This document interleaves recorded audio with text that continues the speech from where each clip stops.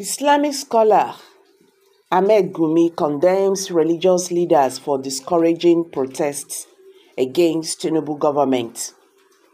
Gumi criticized the lack of vocal opposition from influential figures, saying there are no elderly clerics, associations, groups, or persons who speak about the wrongdoings the country is experiencing. The country is just full of abnormalities.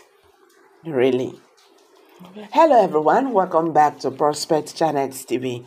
Thank you for this coming out here. If you are just joining us, please kindly subscribe and don't forget to give us a thumbs up. A controversial Northern Islamic scholar, Gumi, has voiced grave concerns about Nigeria's current state, highlighting divine intervention and youth activism as potential catalysts for societal change. Gumi criticized the lack of vocal opposition from influential figures, saying there are no elderly clerics, associations, groups, or persons who speak about the wrongdoings the country is experiencing. The country is just full of abnormalities. He warned of unchecked governmental actions due to this silence. So because of this, the government will do what they wish to do without the masses' consent, and no one will be there to say no, he said. Stressing a lack of accountability and public oversight, Gumi prophesied a form of divine intervention through youth activism.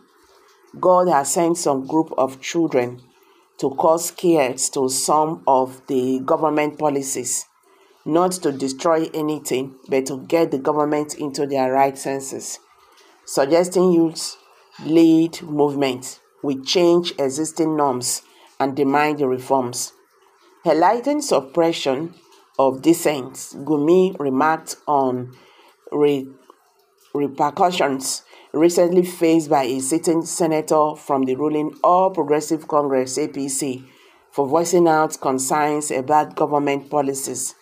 No one can talk about bad government in Nigeria, he said. He further warned of potential confrontations between authorities and youthful protesters, saying God now sends some children against them, and they can't arrest the children because the children are many. Gumi also criticized religious leaders for stifling legitimate protests. Instead of clerics to say, let the children who are ready for protest go about it in an orderly and peaceful manner, they are busy bringing religion into it. That protest is prohibited, he said, urging religious figures to support peaceful activism rather than hinder it. There are moves to protest against the current hardship and President Bola Tinubu-led government policies in August, but some clerics have been discouraging it. Okay, guys. I've been saying it that we have bigger problem in this country, tribalism and religion. There is nothing wrong with protest. You understand? I know people will use because of what Gumi stands for before now to criticize him on this, but he's saying the truth. So if you know that you are comfortable with what is going on in Nigeria, no problem. Nobody is forcing you. If you are okay with it, nobody is forcing you. But if you know that you are not okay with it, it's okay. This man is saying the truth. Religion and tribalism is keeping the poor masses down because they have been brainwashed. Yes, these people, they have brainwashed them, with the name of God. God said, God this, God that. And they can only do that to the poor masses. You know, fit a rich man now. That is the truth. They can only do that to the poor masses. Protest is not a crime. You understand? Nobody is killing anybody. Nobody is destroying anything. If the government do not adjust to protest, it's just a means of conveying, their grievances to the government. This is the only way they can communicate. If one person they talk, this one they talk like this from their house or from their offices, the government will not take it serious. But when they see people come out in mass like this, speaking the same thing, they will understand that they are serious about what they are saying.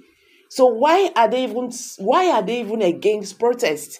Nobody is killing anybody if the government do not adjust it.